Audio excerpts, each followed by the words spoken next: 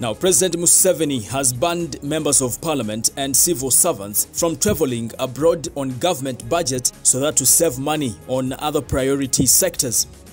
President Museveni ordered over the weekend while commissioning at Uganda Petroleum Institute in Kiryandongo district.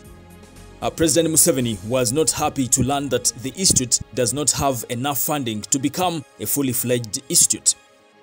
However, the Minister of Finance, Matia Kasaija, said that government cannot ban all travels abroad because some are very important for the development of the economy.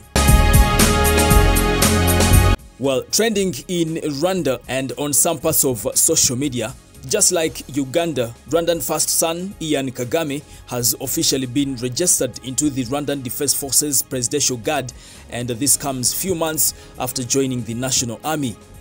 Muhoozi Kagame appears to be following in the footsteps of his Ugandan counterpart, that is General Muhoozi Kagame, who also graduated from Sandhurst Military Academy before he joined the Special Forces Command.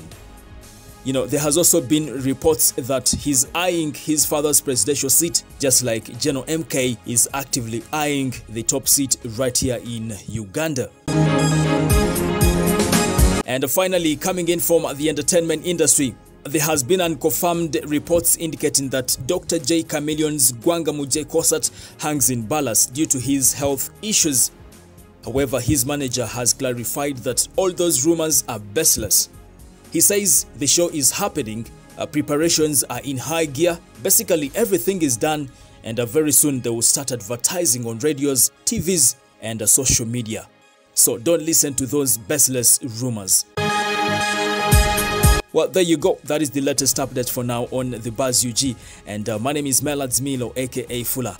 Haj Luzi Omsomi Wedua. Don't forget to get in touch with that big man on that number on your screen, and he will get everything sorted for you. So bye for now. Thank you. Audio Jungle.